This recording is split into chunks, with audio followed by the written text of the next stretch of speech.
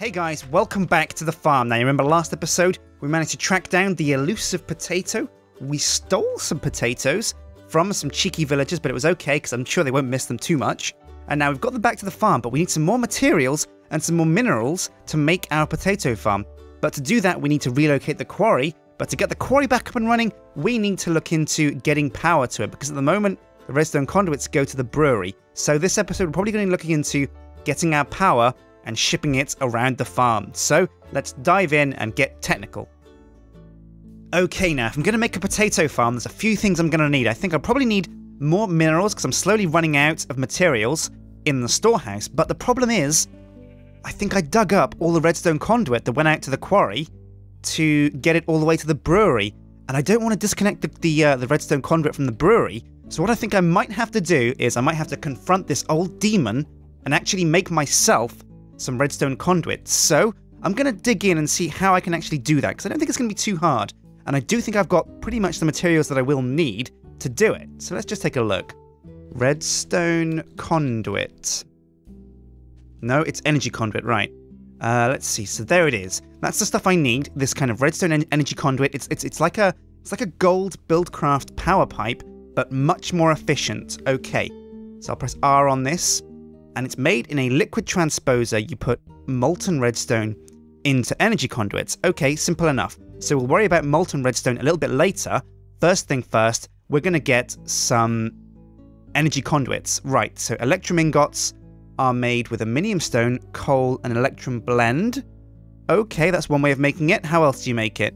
You smelt electrum blend into ingots. Okay. So it's pretty much, it's like an ore. Electrum blend is like an ore. So how do you get electrum blend? Silver dust and pulverized gold. Or gold dust and silver dust? Well, okay, let's go and see how much gold and silver dust I have. And also I can deposit some of this extra tools and all these kind of things that I went out and equipped myself with to go and catch the potatoes. Okay, so let's put the scoop back, the bow, off you go. The stone axe I'll keep. I'll get rid of the arrows. I'll get rid of these bees as well, because they're kind of sucky, actually. I've already got better bees. Right, okay, let's see. Metals and fuels. It should all be in here. I've got gold ingots and, let's see, silver ingots. There must be some silver around here. Oh yeah, loads of this stuff. So do I need these to be dust to make the electrum blend? Let's take a look. Yeah, I do. I need them to be dust to make electrum blend. So let's just look that up. Electrum blend. Right. So to get electrum blend, I need either dust or pulverized. So I need to put this stuff through the pulverizer and not through a furnace to make it into more gold. Okay. Now, can I actually pulverize bars into dust? Does that work? Let me check. Yeah, if I put bars into the pulverizer, they do come out as pulverized gold. Okay, sweet. So let's go over here to the pulverizer, I think it is. Now, this isn't hooked up, so I might have to re-hook this up to some power to get this show on the road again. Yeah, as you can see, there's no conduit going through here. So I'm going to need to hook this baby back up to the power. I could get a little bit cheeky and just use a Stirling engine to do some makeshift pulverizing. In fact, I think I'll probably do that. So I need to go and find a Stirling engine and some coal. Okay, let's do it. Right, so I'll put the gold in here to start with. I'll pulverize the gold. And oh wait, there's already power in it. Oh, wow. Oh, cool. So where's it going now? Where's this being... Wait, what's going on? Where's the dust going? Is the dust being sucked out already? No, it's not. Where's the dust going? Oh, it's going through there. Okay, right. Now we have to intercept this before it gets to the furnace. Which it will do if it's being sucked out of here. But it doesn't look like any engines are on to suck it out of here. So, we should be okay. Let's right-click and make sure that the dust that's going in here stays in here.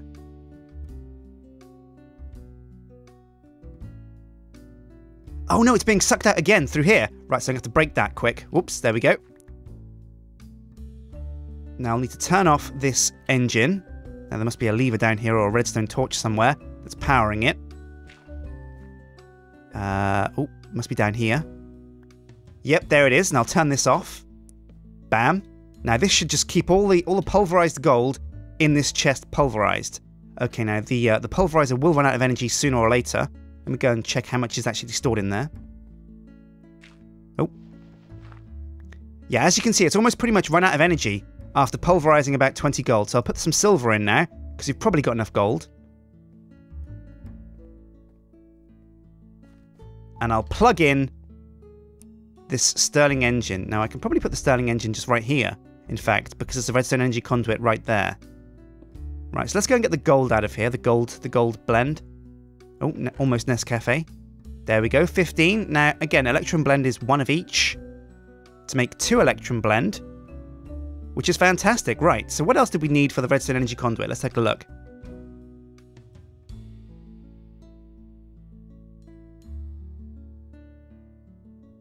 Right, so Electrum ingots and hardened glass. Oh, now hardened glass might be a hard sell. We'll need pulverized obsidian. Holy crap. Well, we can pulverize obsidian. I should have plenty after I've done the quarrying. But lead ingots, now they might be hard to get. Let's see. But an induction smelter, do I even have that, actually? Or is it even an induction smelter? What is an induction smelter? Yeah, I do need an induction smelter. I wonder how you make those. Alright, let's get this sucker built.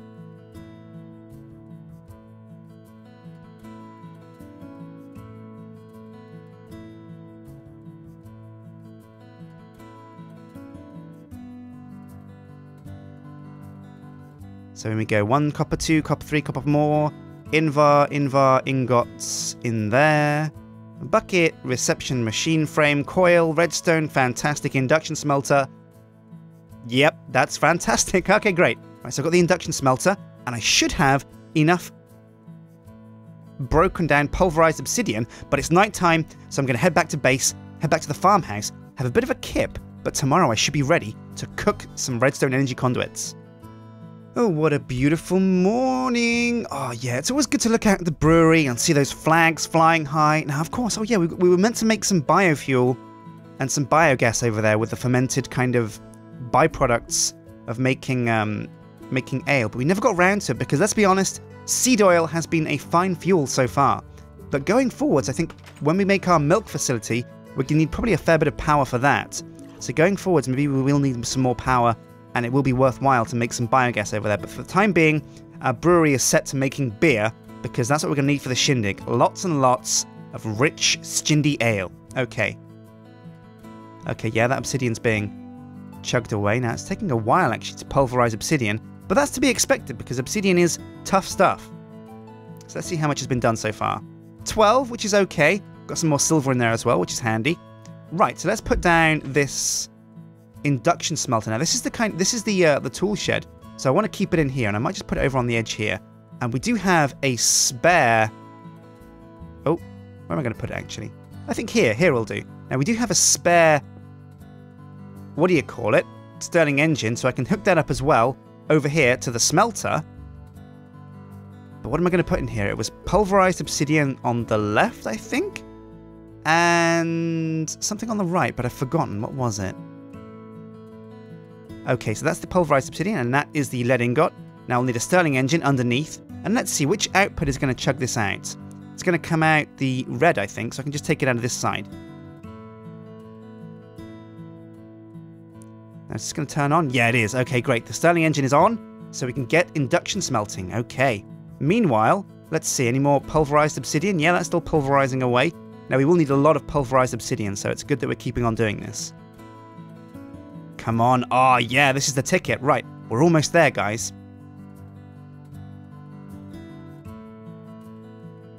So, electrum ingots as well. Now, how do you make electrum ingots? That is done with just a normal smelter. Okay, so we can put electrum blend into the powered furnace here. Great. But how do you make electrum blend? Oh, right, that's right. It's just gold and silver inside a crafting bench to make electrum blend, and I can do that right in my pocket right now.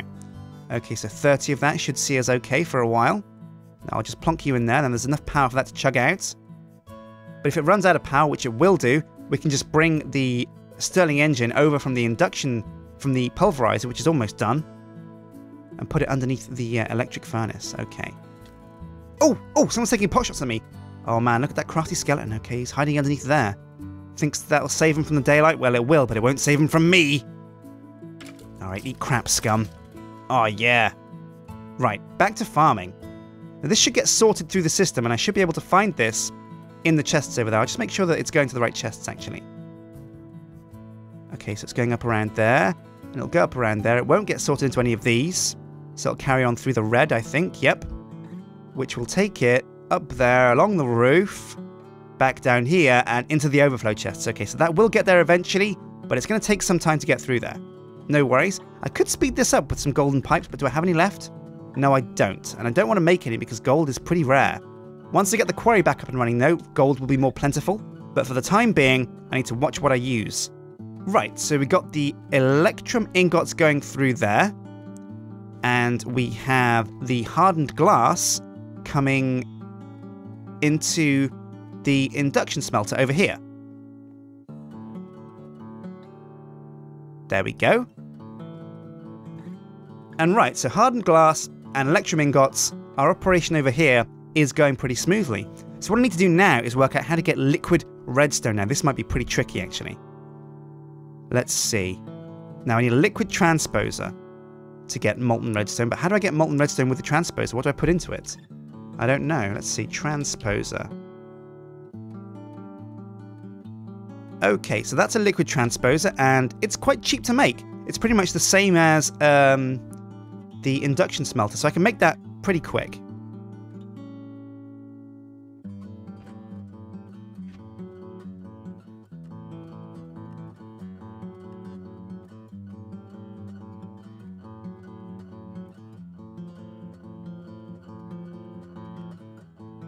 There we go, liquid transposer. Oh yeah, just the thing. Right, now how do we make the redstone into molten redstone? I don't know. Do we just put redstone inside this thing and it turns it into liquid? And also, we'll have to pipe the liquid out of the transposer into the pipes, won't we, right? Surely. Let's take a look. Aha, so it looks like I need a magma crucible. Magma crucible. That's exactly what I need to make my redstone molten. And this is pretty simple to make as well. I think I have some nether brick lying around in building materials. Now, I know it's dark, but I should have enough lights around the farm to keep myself quite safe while I'm building this.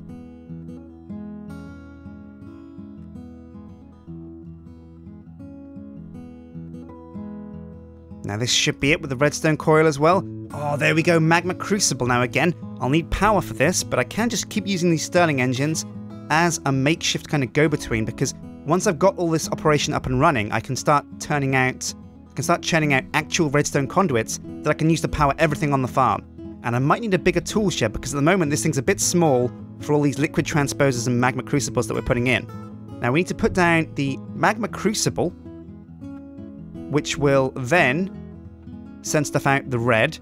Now we want to send it directly into the liquid transposer. So what I think I can do is put it right next to it like that, and it'll automatically, without pipes, feed the liquid redstone into this device. Right, mate, let's go and get this sorted out. Now I want to make the engine face upwards like that. Perfect. And now can I put, I don't think I can put levers on fences, so I might have to replace these fences temporarily with, I think, cherry wood. I've got some cherry wood in my pack, just enough. And that doesn't look too bad. It looks a bit weird, but this is just like a makeshift setup anyway. Now I'll need another lever. This one will do. Thank you very much. And I'll just put these bad boys right here. These are rude dudes. There we go. Now I'll load up these engines with a bit of coal. Kablam.